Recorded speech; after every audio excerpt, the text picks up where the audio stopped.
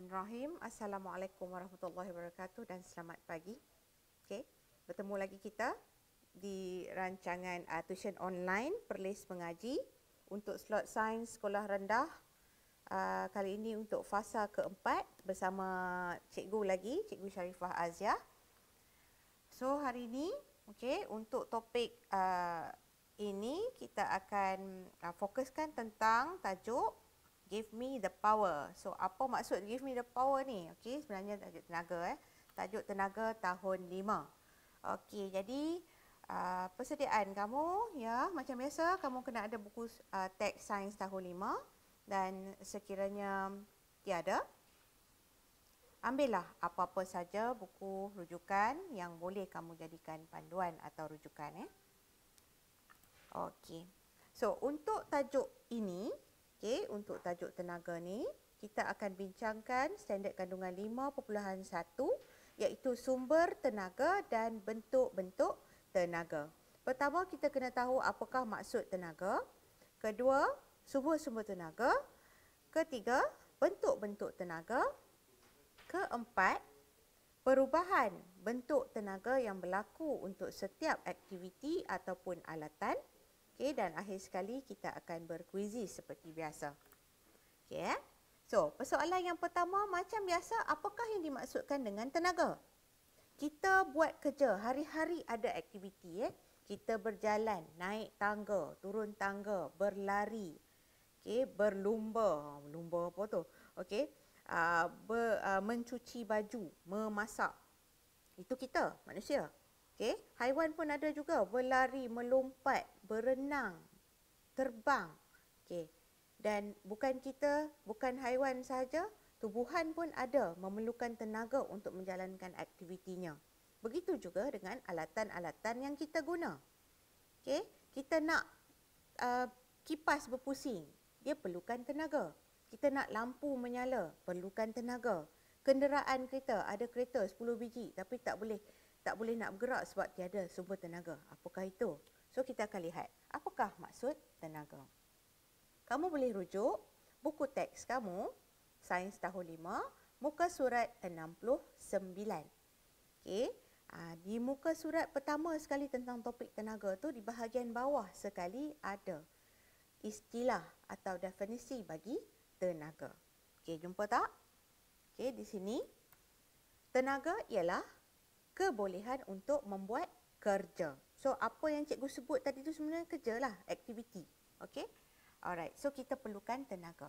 Tanpa tenaga, payah untuk kita buat kerja-kerja tersebut. So, tolong ingat, maksudnya tenaga ialah kebolehan untuk melakukan kerja. Okay.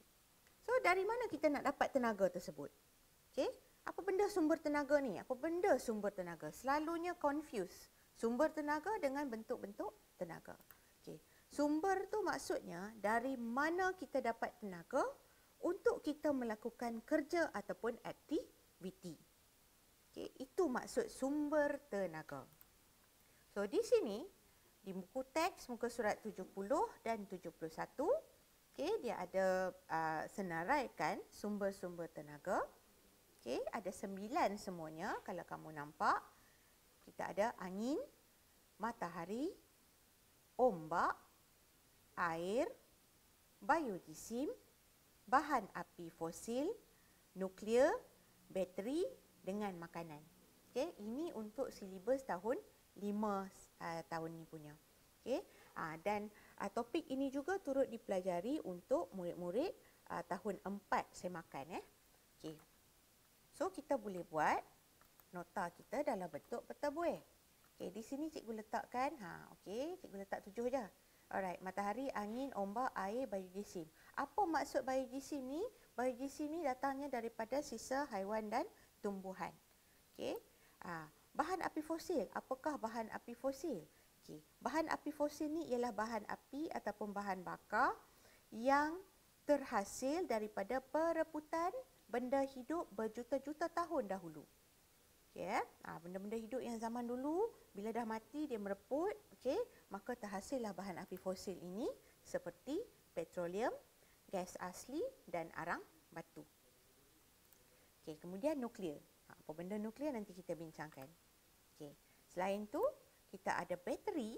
Okey, dalam bateri itu ada bahan kimia, ada logam-logam, okey, yang membekalkan tenaga elektrik. Dan ini kita boleh nampak di sini, okey, ini adalah bahagian dalaman bateri itu. Okey, ada sesetengah alatan dia memerlukan bateri untuk berfungsi. Dan apa yang ada di dalam bateri adalah bahan kimia.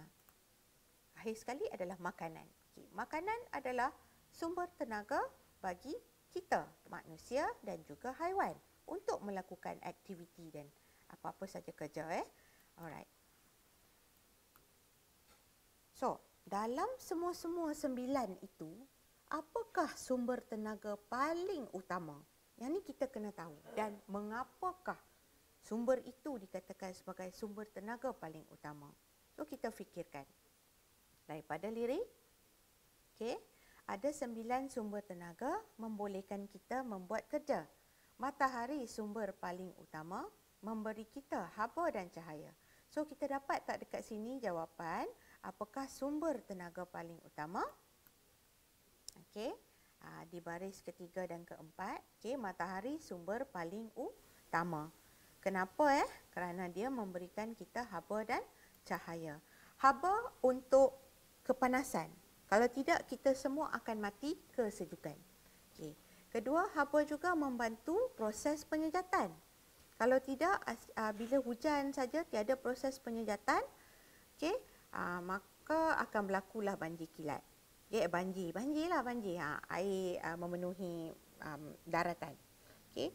Selain tu, bila kita basuh baju, kalau tiada haba, baju pun lambat nak kering. Okay. Itu kegunaan tenaga haba daripada matahari. Selain itu, matahari juga membekalkan tenaga cahaya untuk kita boleh melihat. Dan satu lagi, ada apa ini dia. Okey. Matahari sebagai sumber tenaga cahaya untuk tumbuhan menjalankan proses fotosintesis.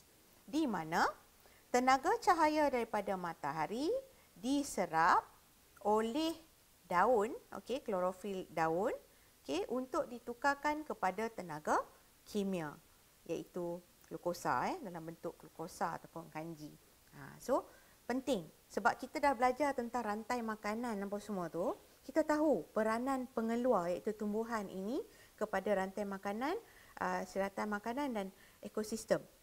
Apa berlaku kalau tumbuhan tidak boleh menjalankan fotosintesis? Of course, bilangan dia akan berkurang.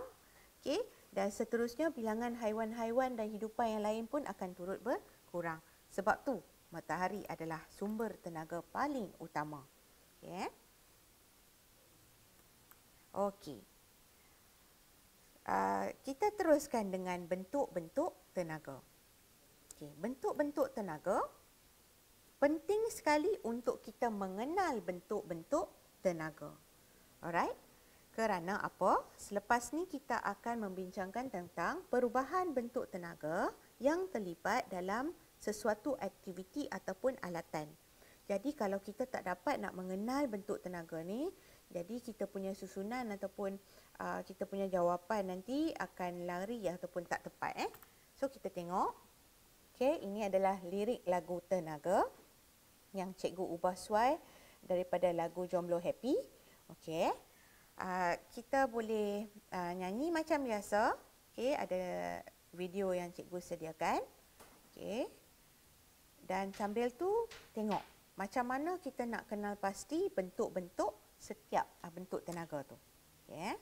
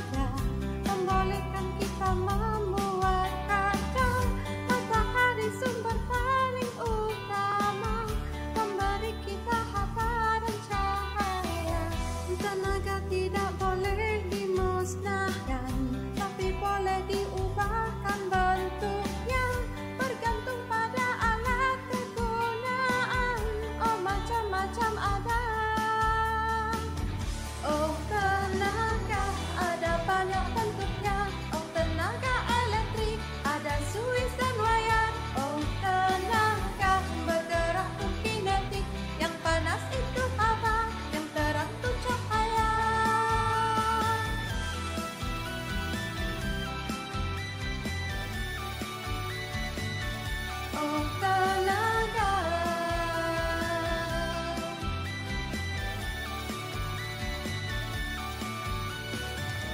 tenaga kimia dalam 4 bahan, dalam makanan juga biodiesel, dalam bahan api dan bahan bakar, sel kering dan bakteri. Oh ada tenaga keupayaan, objek yang ada di tempat yang tinggi, atau objek yang sedang diragangkan ataupun dimanfaatkan. Oh tenaga nuklir dari uranium, oh tenaga surya daripada mentari. Akhir sekali ada tenaga bunyi, ada pada semua yang keluarkan bunyi.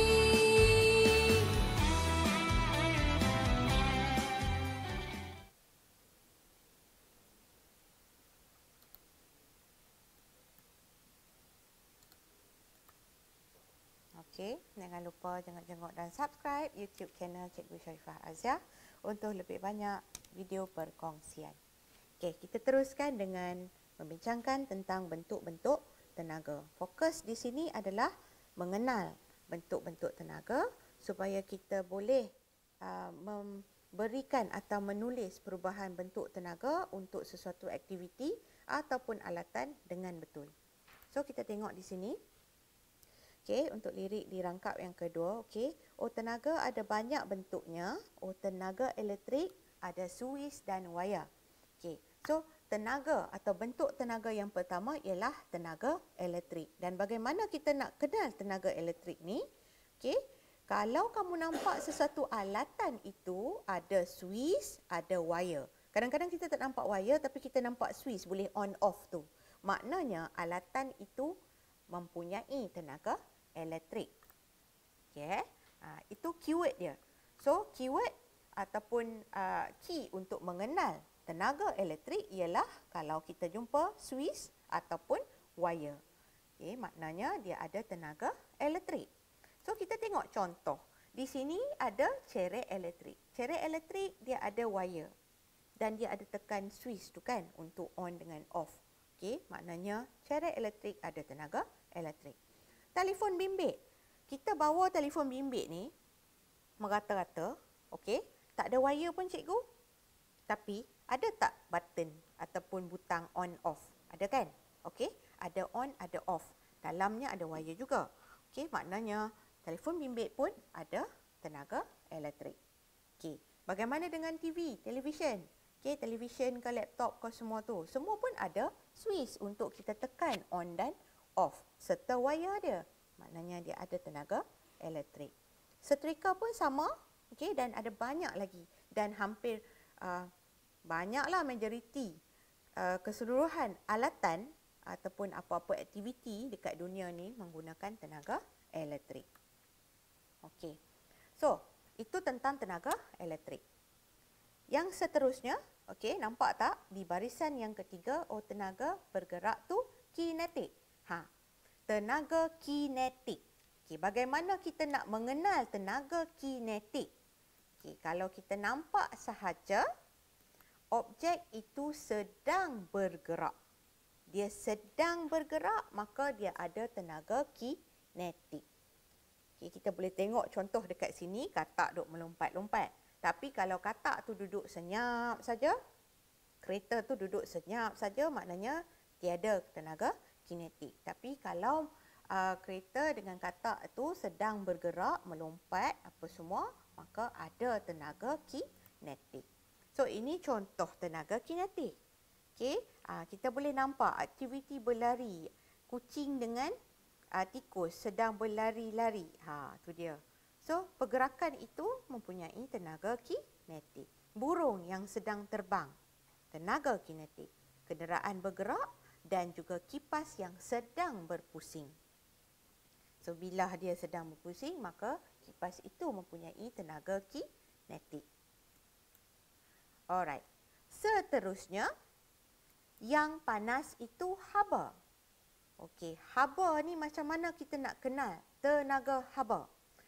Keyword dia panas. bila kita sentuh sesuatu alatan, kita rasa benda itu panas ataupun suam, maknanya benda itu ataupun objek itu ada tenaga haba.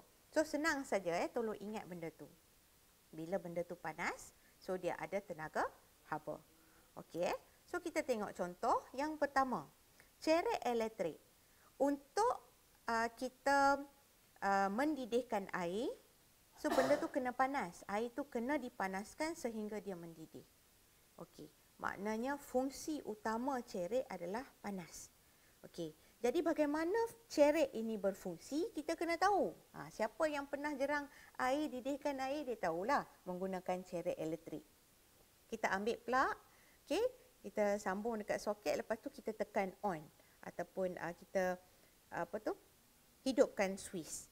Tak lama lepas tu kita boleh dengar air tu dan dia jadi panas, lepas tu dia mendidih kan. Okey. So itu ada tenaga haba. Okey. Obor api ataupun nyalaan lilin ke semua ke. Kita nampak benda tu api kan. Bila kita pegang panas. Okey, maknanya ia ada tenaga haba. Setrika pun sama. Setrika ni fungsi utama dia mesti panas tau. Kalau setrika tu tak panas, baju kita tak boleh hilang kedut dia. Okey, maknanya setrika mesti ada tenaga haba dalam perubahan bentuk tenaga dia supaya dia boleh berfungsi dengan baik. Okey. Akhir sekali tu contoh pembakar roti. Roti melompat-lompat. Okey Nak bakar roti, bakar kan. So benda tu kena panas barulah roti tu terbakar. Tapi janganlah bakar sampai rentung. Okey so mesti ada tenaga haba. Okey. Kita tengok pula tentang tenaga cahaya. Macam mana kita nak kenal tenaga cahaya? Tu yang terang tu cahaya. Okey so benda yang terang ataupun menyala. Cara nak kenal dia mengeluarkan cahaya. Apabila sesuatu objek itu atau alatan itu mengeluarkan cahaya, cahaya adalah fungsi utama dia, maknanya objek atau alatan itu mempunyai tenaga cahaya.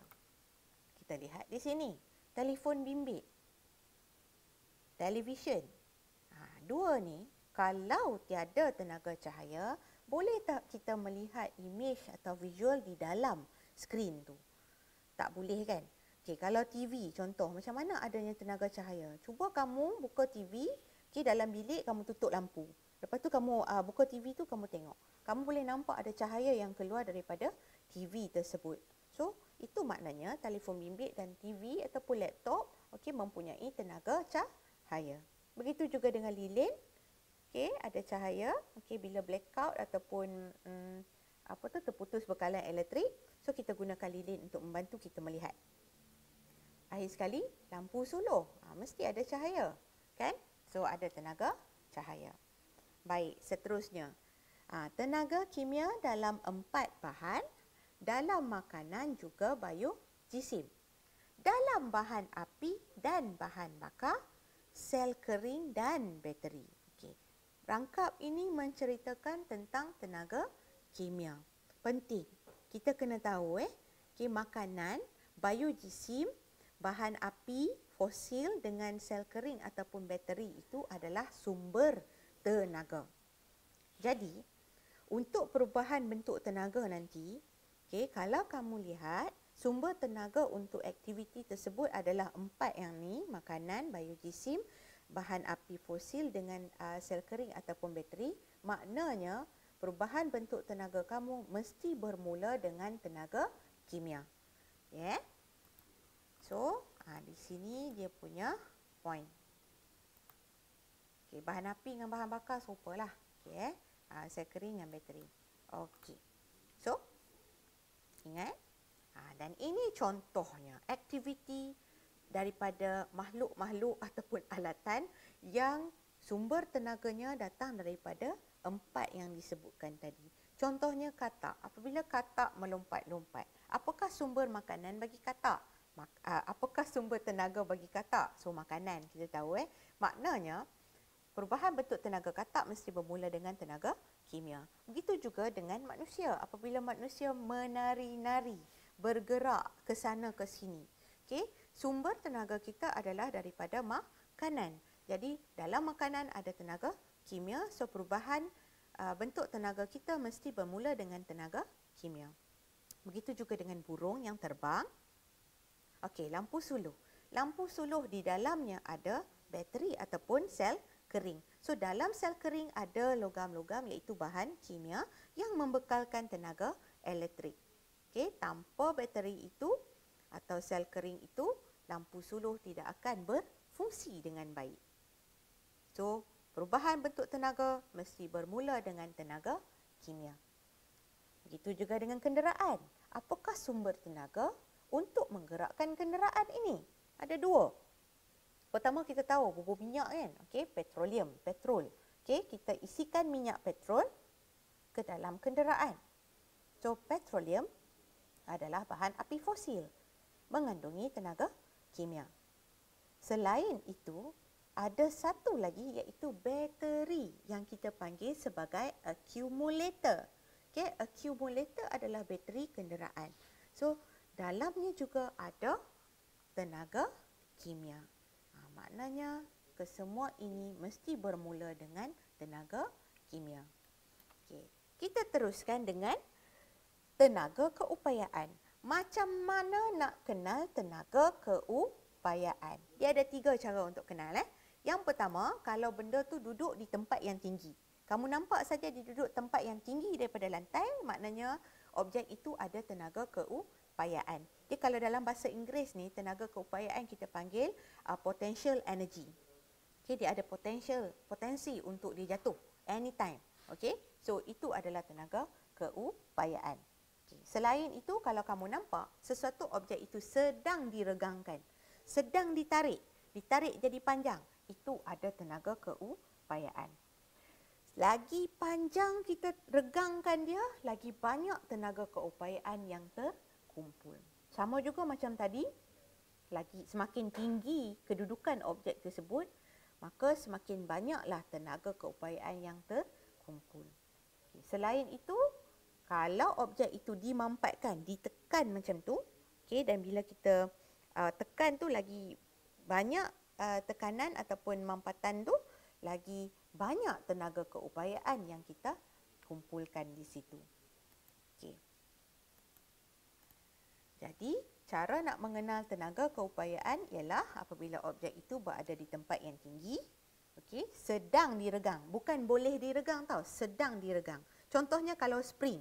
Okey, spring ni kita tahu dia boleh diregang.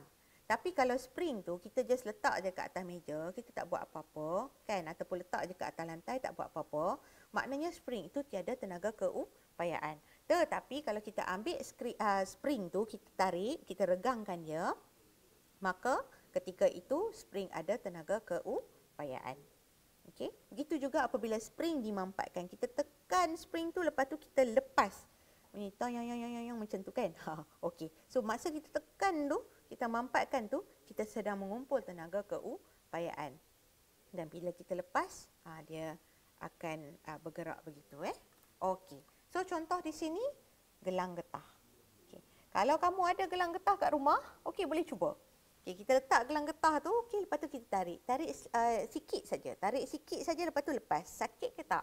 Tak sakit kan? Tapi kalau cuba tarik panjang macam tu, lepas tu kita lepas. Rasa-rasa macam mana? Okay. Bila gelang getah tu kita regangkan panjang, maknanya kita mengumpul tenaga keupayaan yang banyak. Dan bila kita lepas, tenaga yang ada tu, kita akan rasalah sakitnya. Okey. Yang kedua, buah durian ataupun apa-apa buah di atas pokok. Okay. Buah durian tu, kalaulah memang dia ada duri kan, okey, tak apalah. Kalau buah tu, pokok tu rendah saja, okey, buah tu macam dekat sini aja. Kalau jatuh atas kepala kita, kita mungkin pening sikit je lah kan. Tapi bayangkan kalau buah durian itu, okey, tinggi dan dia jatuh atas kepala kita, memang boleh pengsan. Okey, tu siap-siap berlubang nanti sebab ada duri kan. Kalau pokok kelapa pun sama juga, buah kelapa lagi tinggi kan. Okey, kalau buah kelapa tu duduk kat atas ni saja jatuh, tak apa lagi. Kita tekan, oh sakit lah macam tu. Tapi kalau buah kelapa tu daripada atas pokok yang sangat tinggi, dia boleh mendatangkan kecederaan yang teruk dan boleh juga menyebabkan kematian.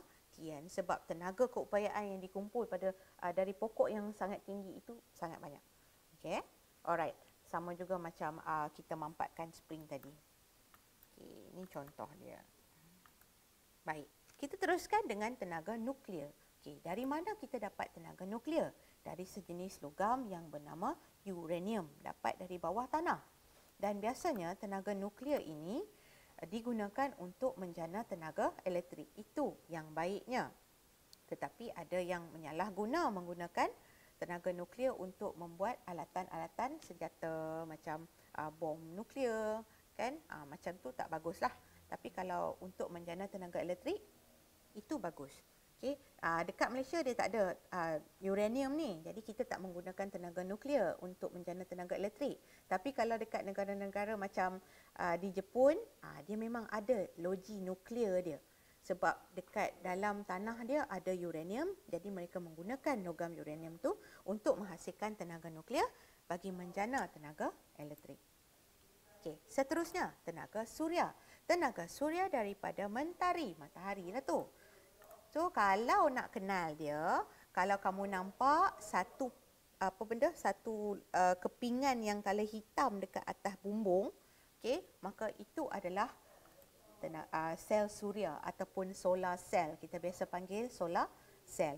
Okey, alatan ini digunakan untuk menyerap tenaga solar ataupun tenaga suria, tenaga cahaya daripada matahari untuk ditukarkan kepada tenaga elektrik yang kemudiannya membolehkan alatan-alatan berfungsi. So, macam mana nak kenal? Kalau kamu nampak saja ada sel suria macam ni, maknanya perubahan bentuk tenaga kita mesti bermula dengan tenaga suria. Okey. Contoh kereta solar. Cuba kita tengok bumbung dia. Bahagian bumbung tu, nampak tak ada panel solar ataupun sel suria di situ? Okey. Kenapa letak kat atas bumbung? Kenapa tak letak kat dalam? Okey, dan kita tahu tenaga suria diperolehi daripada matahari kan. So matahari duduk kat atas tu. So kena letak kat atas bumbung lah, senang nak serap. Itu kereta solar. Bila guna kereta solar tak perlu guna minyak dah, jimat kan. Okey Alright. Kedua, lampu isyarat. Perasan tak lampu isyarat tu, nampak tak sel suria dekat atas tu? Di sini. Itu sel suria tu digunakan untuk menukarkan tenaga solar atau tenaga suria kepada tenaga elektrik dan kemudiannya menyalakan lampu isyarat. Okay, dekat Malaysia mungkin ada dah kot. Okay, tapi yang ini gambar daripada luar negara. Okay, seterusnya, kalkulator. Okay, ini adalah alat penting sebab dia alatan yang menggunakan tenaga suria tak banyak kan. So, kalkulator adalah salah satu alatan yang sangat penting dan kita lihat di manakah sel suria pada kalkulator ini. Nampak tak benda ni? Apa ni? Ni yang cikgu arahkan anak panah ni. Kepingan yang color hitam ini adalah sel suria. Maknanya kalkulator ini menggunakan sel suria ataupun tenaga suria. Okey, tapi kalau waktu malam dia ada bateri kat dalam tu, dry cell ataupun sel kering sebagai sumber tenaga. Okey. Baik. Kita teruskan. Akhir sekali ada tenaga bunyi. Tenaga bunyi, macam mana kita nak kenal? Of course, kalau kita dengar sesuatu alatan ataupun makhluk yang mengeluarkan bunyi, maknanya adalah tenaga bunyi. So, point dia keluarkan bunyi. Dan bunyi ni sebenarnya dihasilkan oleh objek yang bergetar. Kalau kita bercakap kan, kita cakap, cuba pegang dekat kita punya tekak ni kan, kita boleh rasa getaran dia. Gitu. Okey Alright. So ada tenaga bunyi. So contohnya radio. Radio. Mungkin ada yang pernah tengok radio yang macam ni. Ni radio lama ni. Tapi kalau dalam kereta kita pun ada radio kan. Mungkin ada yang masih simpan radio kecil ke MP3. Sekarang kita guna MP3 kan. Kita guna handphone untuk mendengar kan radio tu. Tapi mengeluarkan bunyi. Apabila alat itu mengeluarkan bunyi, maknanya dia ada tenaga bunyi. Itu juga dengan jam loceng. Okey, jam loceng ada banyak jenis kan. Handphone pun boleh jadi jam loceng. So bila kita tekan, kita nak bangkit sahur pukul 5 kan, katakan. Okey. Tekan, so jam loceng akan berbunyi ding ding ding ding, ikutlah apa punya melodi yang kita pilih kan. So bila mengeluarkan bunyi, maka adalah tenaga bunyi. Begitu juga telefon dan juga apabila makhluk-makhluk bernyanyi. Contoh burung bernyanyi, okey. Manusia menyanyi, okey, macam cikgu sedang bercakap ini. Bila cikgu bercakap mengeluarkan suara, so maka adalah tenaga bunyi. Baik. Sekarang kita akan lihat perubahan bentuk tenaga. Ayat ini mesti ingat. Mesti ingat tenaga tidak boleh dimusnahkan tetapi boleh berubah bentuknya dari satu bentuk ke bentuk yang lain. Okey? Dia tak boleh musnah dan dia tak boleh dicipta.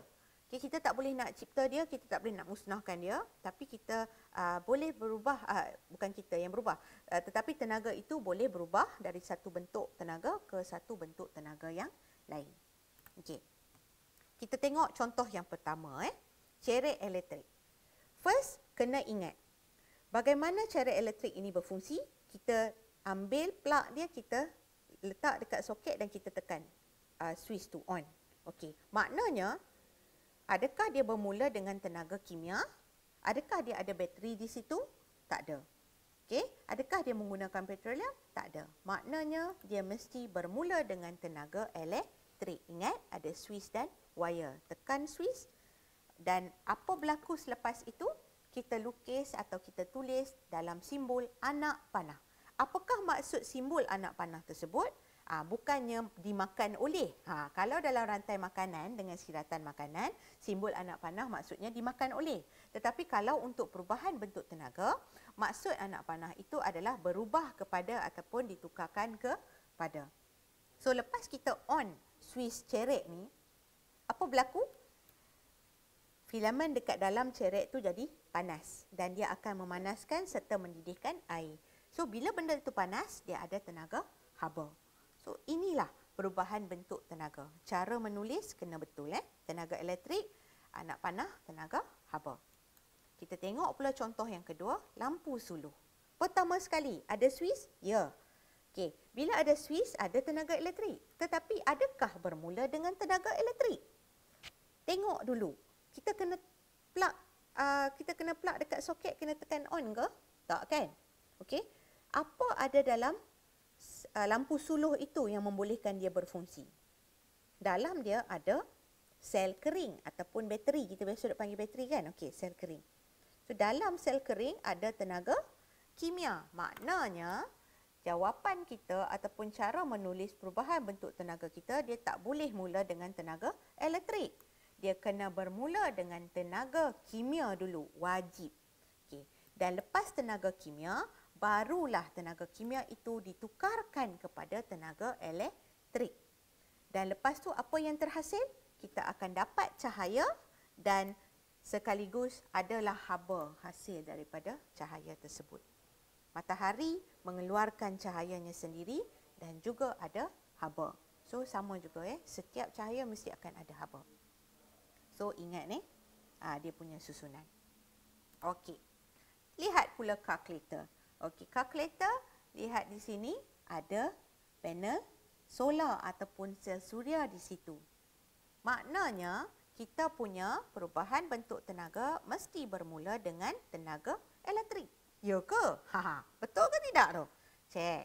Okey, bila dah nampak sel suria, macam cikgu kata tadi, maknanya mesti bermula dengan tenaga suria. Okey? So, tenaga suria itu kemudiannya akan ditukarkan dahulu kepada tenaga elektrik. Ini wajib. Macam tadi juga, kalau bateri, sel kering, tenaga kimia mesti tukar kepada tenaga elektrik dulu. Lepas tu baru dapat tenaga-tenaga yang lain. Biasanya murid dia akan tertinggal tenaga elektrik ni. Ataupun kadang-kadang dia tulis tenaga elektrik terus dapat tenaga cahaya. So berhati-hati. So yang ni pula, tenaga suria kena tukar kepada tenaga elektrik dahulu. Kenapa ada tenaga elektrik? Tu jangan lupa, dekat kalkulator ada switch on dengan off kan? Maknanya mesti ada tenaga elektrik tu. Dan wire kita tak nampak ada kat dalam. Okey, tenaga elektrik tu barulah akan ditukarkan kepada apa apa ya untuk kalkulator ni, apakah yang perlu ada supaya kita dapat membaca nombor ataupun digit-digit pada kalkulator tu. Sama macam handphone kita. Kalau tak ada benda tu, kita tak boleh baca. Okey. So, dia kena ada tenaga cahaya. Okey. Untuk bunyi, tak semua kalkulator ada bunyi kan. Kadang-kadang yang tekan tik-tik-tik bunyi tu kan. Okey, tapi biasanya, okey, majoriti kalkulator yang kita biasa jumpa, dia tiada bunyi. So, perubahan bentuk tenaganya takat ni saja. Tenaga suria ubah kepada tenaga elektrik, ubah kepada tenaga cahaya. Okey, faham sekarang kita lihat dinamo basikal. Cikgu saja pilih yang ni sebab zaman sekarang dinamo basikal ni macam diancam kepupusan. Okey, macam susah nak jumpa. Sebab dinamo basikal apa gunanya?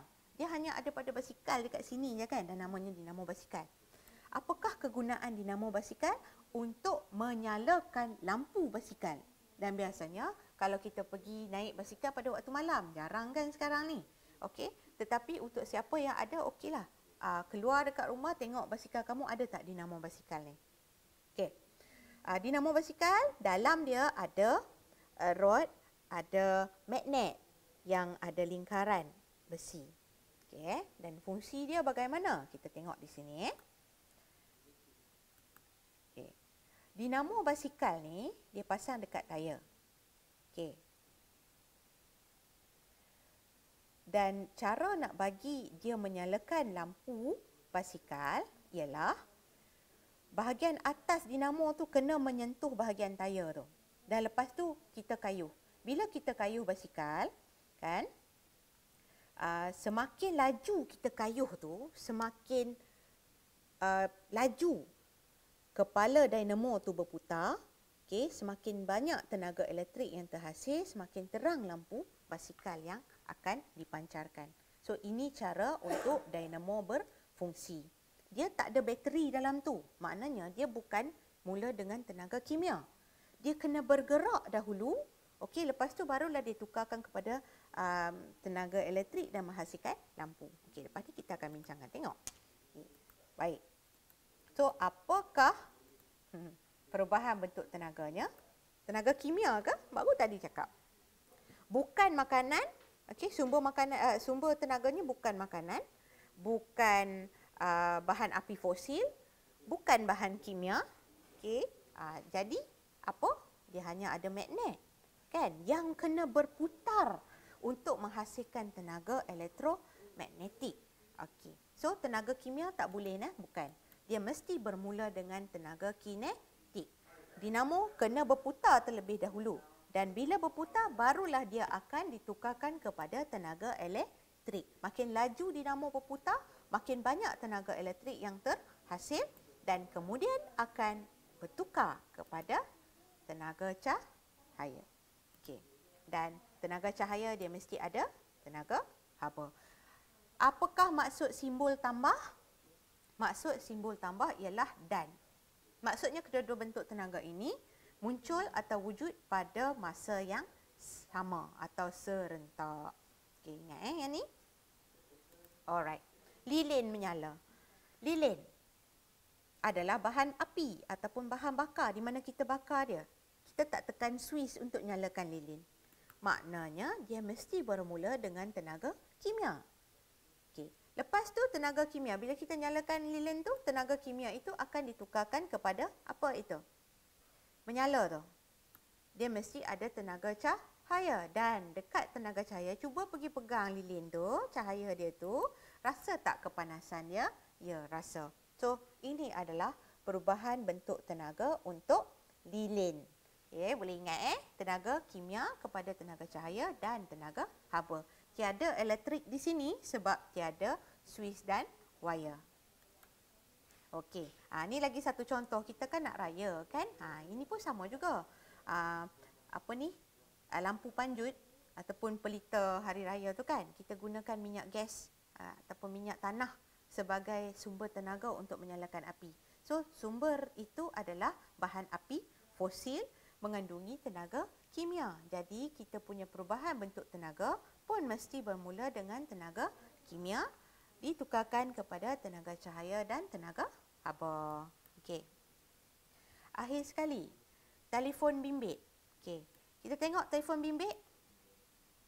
Adakah dia bermula dengan tenaga kimia?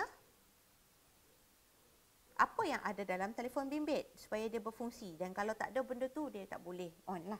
Okey, kita tahu dalam telefon bimbit ada bateri. Okey, dalam telefon bimbit ada bateri dan dalam bateri ada tenaga kimia. Maknanya wajib tulis tenaga kimia terlebih dahulu. Dan selepas itu, adakah terus ditukarkan kepada tenaga cahaya? Tidak. Kita kena on switch kan? Okey, maksudnya tenaga kimia kena tukar kepada tenaga elektrik terlebih dahulu. Lepas tu barulah dapat tenaga cahaya untuk kita melihat visual di dalam telefon bimbit. Dan jangan lupa bila kita melihat tu, menonton apa-apa, dia akan keluarkan bunyi. So, kena ada tenaga bunyi. Kita bukan melihat drama tanpa suara kan? Okey, so ada tenaga bunyi. So, beginilah cara untuk kita menulis perubahan bentuk tenaga. Jadi, sangat penting untuk kamu mengenal bentuk-bentuk tenaga tu. Okey, kamu tengok lirik cikgu tu, itu cara untuk mengenal bentuk-bentuk tenaga. So, senang untuk kita menulis perubahan bentuk tenaga dengan betul. Okey, so untuk hari ini kita dah selesai membincangkan standard kandungan 5.1 iaitu sumber tenaga dan bentuk-bentuk tenaga. Okey, sampailah ke perubahan bentuk tenaga. Dan sekarang tibalah untuk kita quizzes. Okey, quizzes macam biasa. Kamu Google quizzes, kamu klik join game, masukkan game code 535574 dan get ready. Okey boleh. 535574. Okey, cikgu tunggu. 535574.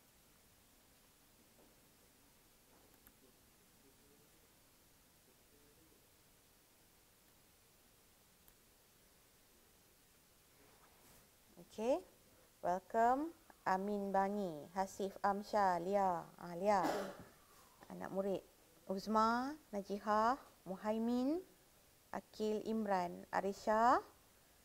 Okay, kita teruskan. Nazmi, SK Putrajaya, Akil Simpang 4, Duang Kamon, SK KG Kubang Gajah. Fatin, SK FRM, Mizal, SRKSI, hai. Khairina STB, Syaurah, Anik ni penonton setia. Okay, ramai ni yang memang tak pernah miss kelas. Bagus tahniah. Rina Afrina, Arina. Okay, kita tunggu lagi.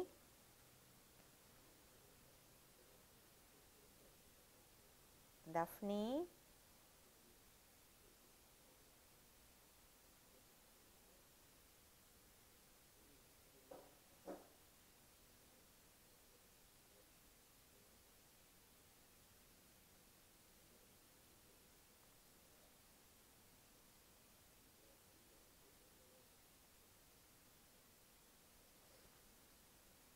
cikgu tunggu lagi ni. Okey, 2 lagi, lepas tu kita terus mula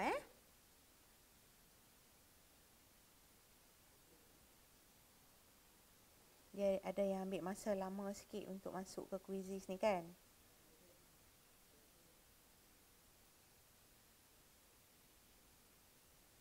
Yasmina. Hai Yasmina, lama tak nampak.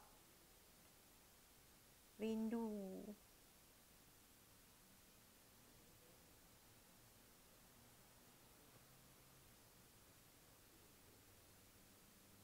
Okey. Okey, sedia Okey, kita mula dari sekarang.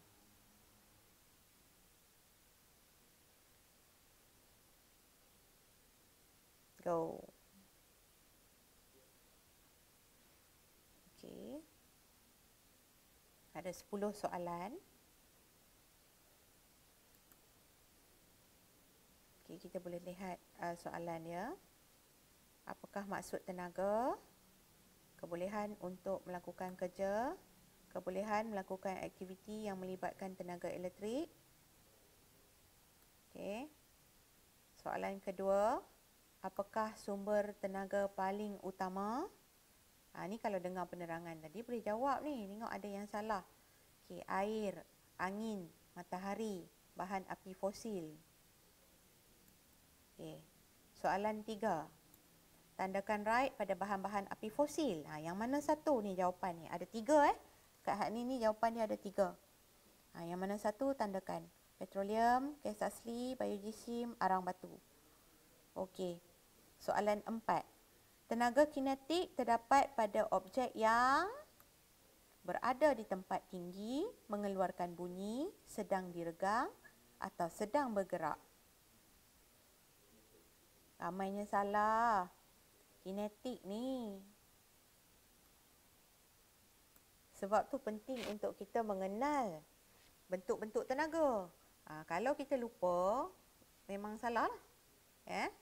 Okey, soalan 5. Tenaga bunyi dihasilkan oleh objek yang melantun, objek yang bergetar, objek yang bergerak.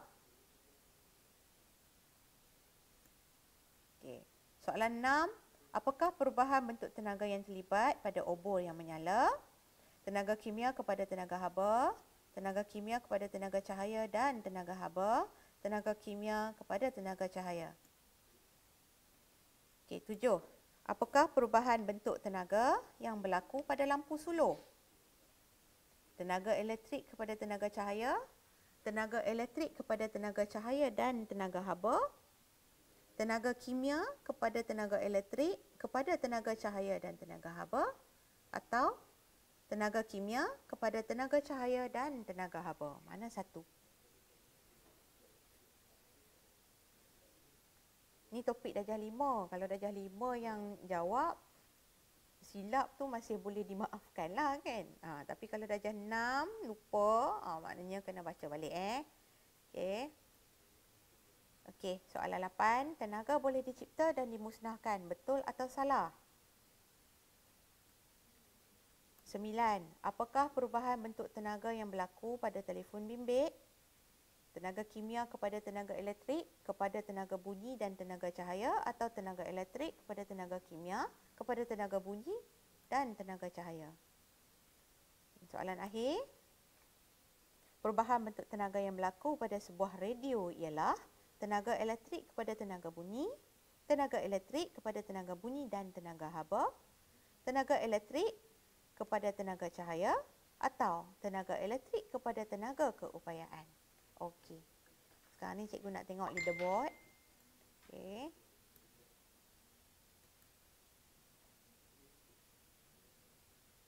Okey, ramai yang dah habis menjawab. Ada yang dah berjaya menjawab. Penuh betul semua. Okey, tahniah.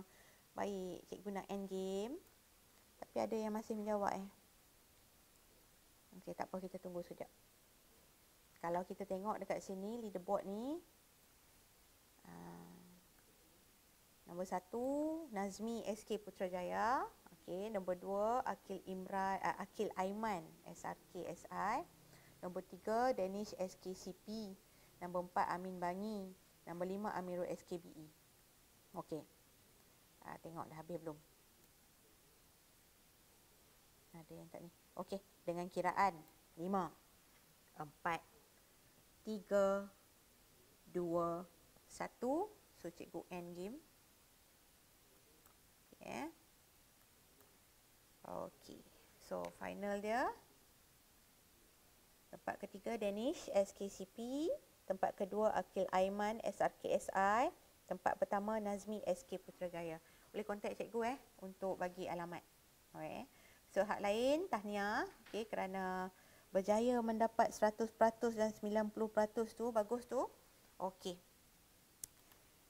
Alright. So, akhir kata deh. Jangan lupa follow Twitter cikgu, okey, YouTube channel, grup Facebook, laman blog, okey, dengan join channel kuis sains online untuk ulang kaji di Telegram. Okey. Hari ini 16 hari bulan Mei, cikgu ambil kesempatan untuk mengucapkan selamat Hari Guru kepada semua golongan pendidik di Malaysia. Okey. Kita berguru demi ilmu, okey, bina generasi baharu. Semoga terus beristiqamah untuk berjuang mendidik anak-anak bangsa kita, dan semoga mendapat keberkatan. Okay. Akhir kata, duduk rumah, hapus COVID-19. Thank you frontliners, perlis mengaji. Selamat Hari Guru. Assalamualaikum warahmatullahi wabarakatuh.